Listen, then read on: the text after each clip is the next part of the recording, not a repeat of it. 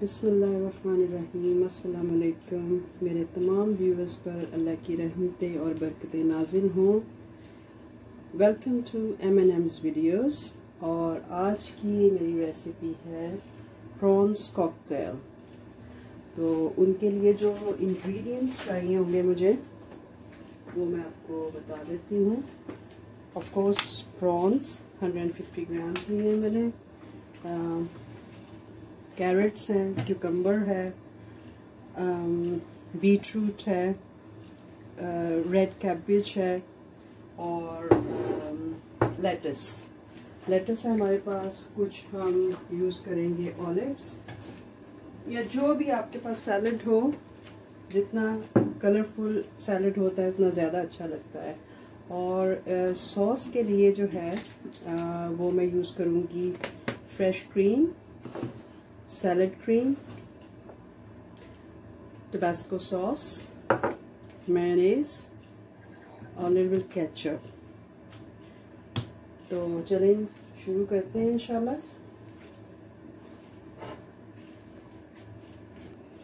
तो मैं श्रेड करने के लिए ये वाला प्लेट यूज़ कर रही हूँ फूड प्रोसेसर का। मुझे थोड़ा सा जूलियन कटिंग में ज़रा चाहिए तो मैं ये यूज़ कर रही हूँ, अदरवाइज़ ये भी यूज़ कर सकते हैं। आपने श्रेड करना हो तो दिस साइड, और आपने स्लाइस करने हो थिन स्लाइस तो आप ये वाला यूज़ कर सकते हैं। तो चलें शुरू करते हैं इंशाल्लाह। ऐसे डालेंगे।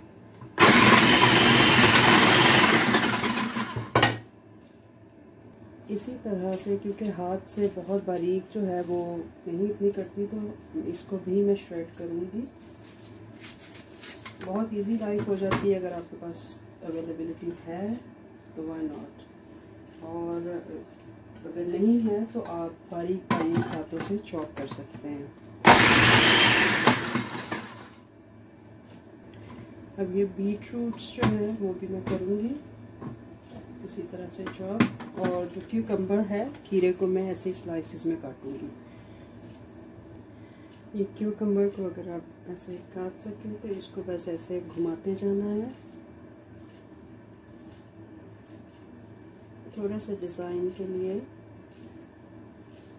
अच्छा लगता है। तो ये देखें इस तरह से थोड़ा ऐसे इस तरफ रखने के लिए। तो ये थोड़ा सा प्रॉन्स को जो है मैं हल्का सा पकाऊंगी कि इनका थोड़ा सा कच्चापन दूर हो जाए। रिंस करके मैंने किया इनको। वैसे तो ये रेडी टू ईट है, लेकिन स्टिल मुझे अच्छा लगता है कि प्रॉपरली कुक्ड हों। और इसमें मैं हल्की सी वाइट पेपर डाल दूँगी, बस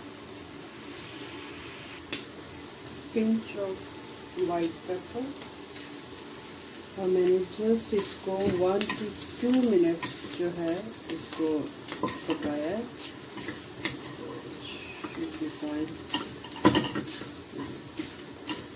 बस इतना ही हमें पकाना है। इसको भी हम ओवर कुक करेंगे तो ये बहुत हार्ड हो जाएंगे।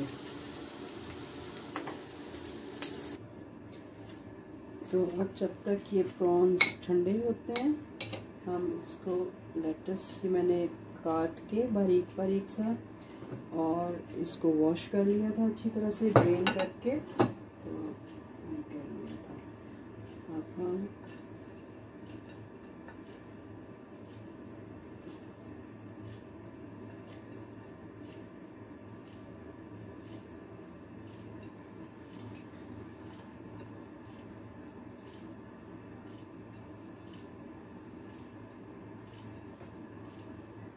ये जो मैंने थोड़ा सा डेकोरेट किया था, थोड़ा सा अच्छा जो लगे,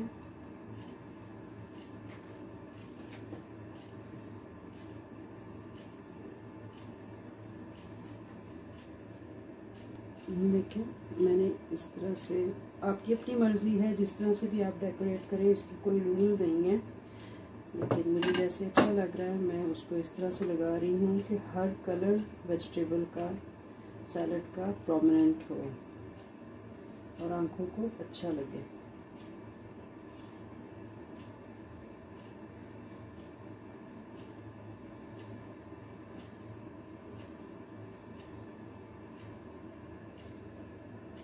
चलिए हमारे प्रॉन्स भी ठंडे हो गए हैं मीनवाइल, और अब हम इसमें मेयोनीज डालेंगे। Sorry,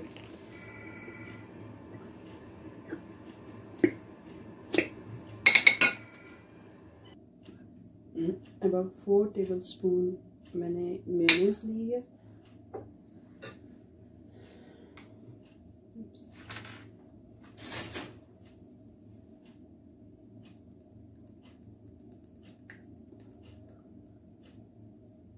and 1 teaspoon Tabasco sauce. ये भी आप अपने अकॉर्डिंग टू टेस्ट कम या ज़्यादा ले सकते हैं, जितना आपको स्पाइसी चाहिए हो, लेकिन मुझे सैलड में बहुत ज़्यादा स्पाइसी नहीं अच्छा लगता तो मैंने बस इतना लिया है।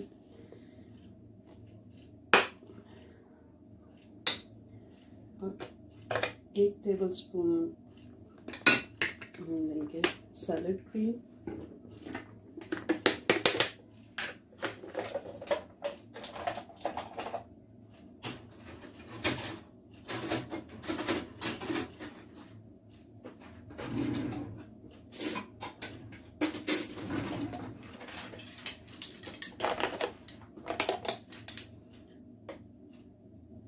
ऐसे भर के 4 टेबलस्पून ही हम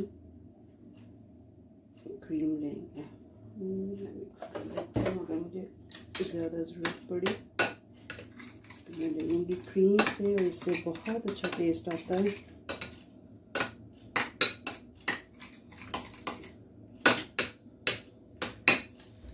I think 2 tablespoon cream enough है। 1 टेबलस्पून मैं केचप लूँगी।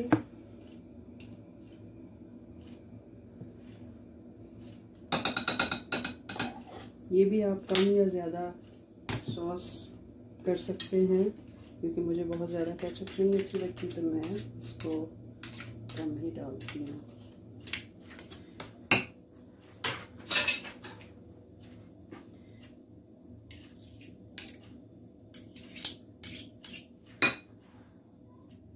तो इसका जितनी क्वांटिटी में मैंने ये चीज़ें यूज़ की हैं सॉस में, इट्स जस्ट परफेक्ट। आप कम या ज़्यादा कोई भी चीज़ ले सकते हैं। तो मैंने 1 टेबलस्पून केचप ली थी, 4 टेबलस्पून मैंने मेयोनीज ली थी, 1 टेबलस्पून मैंने सैलड क्रीम ली थी, और 2 टेबलस्पून मैंने फ्रेश क्रीम ली थी, और 1 टीस्पून मैंने टबास्को सॉस की ली थी। एंड और प्रॉन्स को मैंने 1 से 2 मिनट कुक किया था, पिंच ऑफ वाइट पेपर के साथ। तो अब मैं इसके ऊपर तो हमारा ये रेडी हो जाएगा।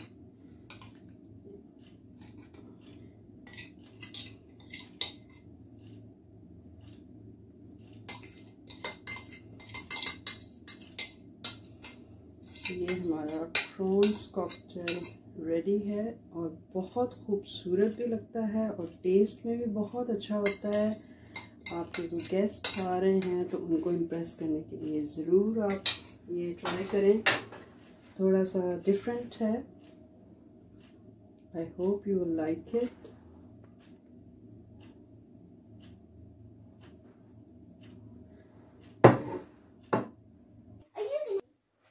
तो ये हमारा प्रॉन्स कॉकटेल रेडी है।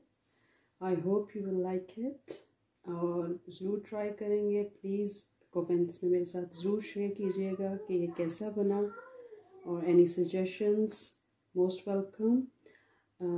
अपनी दुआओं में याद रखें, और इंशाल्लाह किसी और बहुत इंटरेस्टिंग वीडियो के साथ नेक्स्ट टाइम मुलाकात होगी। ओके, अल्लाह हाफ़िज़।